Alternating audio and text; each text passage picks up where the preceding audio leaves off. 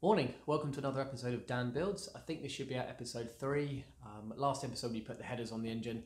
Today I'm actually going to take them back off again so I can get access to the wiring underneath them for the front of the car. I'm going to take that off of the chassis and I'm going to thread it inside of the heat protective coating that I've got. We might end up making some more homemade Jubilee clips, so stainless ribbon that I've got. Excuse me. I'll show you that at the time. And then possibly we will cut the fuel hose to length, so that's the final cut done on that. So let's see how we get on.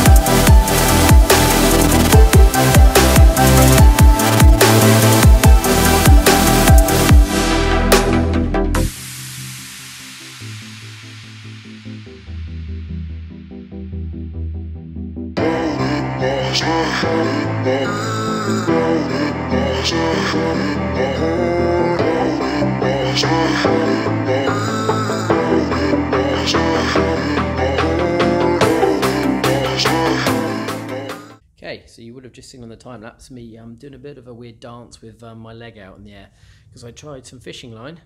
I poked some fishing line down the inside of this heat protective shielding and then tied it onto the end of the cabling and then had to keep it tight with my leg while I slid this down over the side of it. Then I measured a distance where this, I tucked this one into the plastic coating and measured distance, made a cut, that go back on. Yeah, but the coating comes all flat even though it's actually a circle, so I actually used this metal grabbing tool and poked it down the end, you've seen that, and opened up as far as I could reach it, which made it easier to poke the fishing line down through. So yeah, I'll attach this onto this chassis bar at some point with, well, I'm not sure what I'll use yet, but I'll do something that's neat.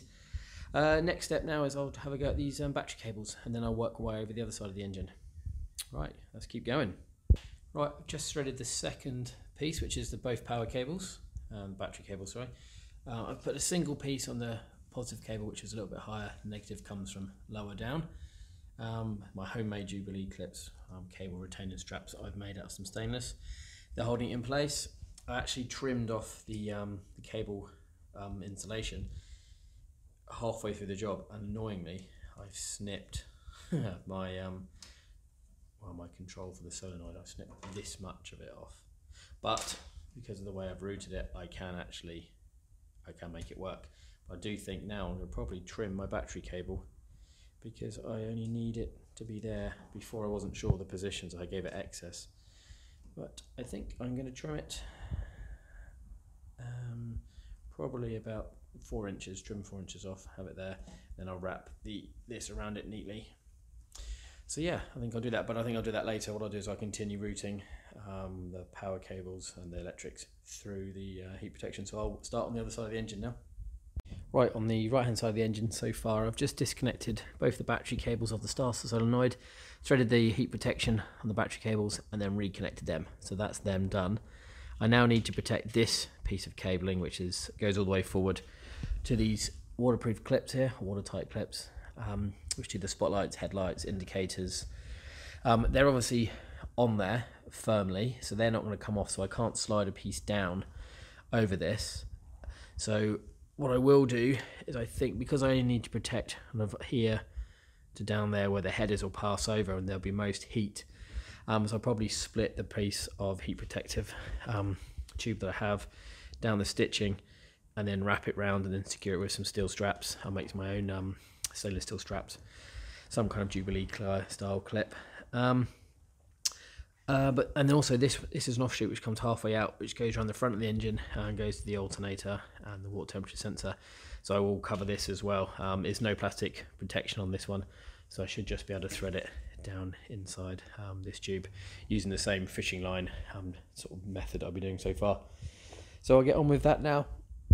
Right, so having just wrapped the wiring loom with the heat protection on the right hand side of the engine bay, I couldn't really find a decent way to hold it onto the chassis, so I've just made a sort of Jubilee clip style cable wrap that I'll put a little bolt underneath and it will hold it onto the chassis. I've got a reel of this sort of stainless belt that I bought a while ago. It's only thin, and I just use rubber that I've taken off of other clips. So yeah, just mocked it up and should fit fine. So I think I'll make another, I don't know, 4 or 5 of these ones, then put them on and see how the thing looks. Yeah, having had to unpick the stitching meant that it's very hard to keep the actual heat protector in the place I want it. Obviously, you don't want to use plastic cable ties. The whole point of it is going to get really hot. So yeah, I'll keep mocking them with these ones now.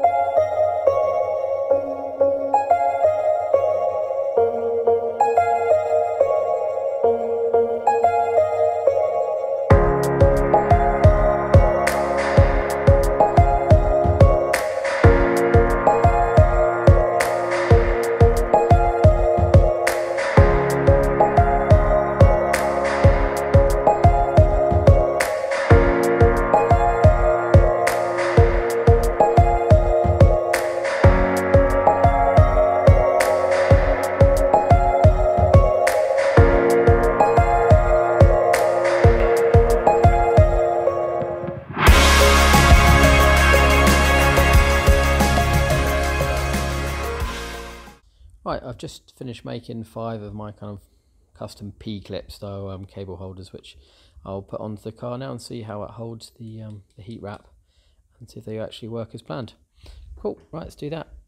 Right, now I'm done fitting the P-clips, and then you can see that's the heat protection over cabling. You've got the battery cables to the right hand side, the main cabling runs forward of the chassis there, and you've got the piece at the front which goes over the top and then goes up to the alternator and to the water sensor, which you can see in there. And I've put another piece on the 4 cables that run up, which will go to the brake reservoir, a float switch, and to the brake master cylinder sensor here.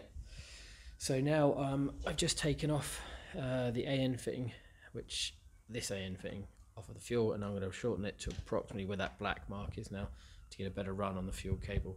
As it stands, there's too much of a bend in it, so I shall do that next. Right, so that's pretty much the end for today. So that's the fuel pipe now shortened, you see here, and fastened up. I've nipped up all the other bits of the fuel fixings. What we will do is we'll let this one go. It's only finger tight at the moment, so when we put the fuel pressure through and run it to clear all the lines out, I'll put this pipe into a bucket or into some way that I can get where I can control where the fuel's going. I'm just thinking I'll put the headers back on probably tomorrow with the gaskets, and that'll be them on properly. And I've actually got to make up some HT leads, plug leads. So I totally forgot about that. So that'll be quite fun. I have to work out how I'm going to route them, what order. I've got all the kit ready to go. So yeah, I think I'm going to call that quits for today. So yeah, next video.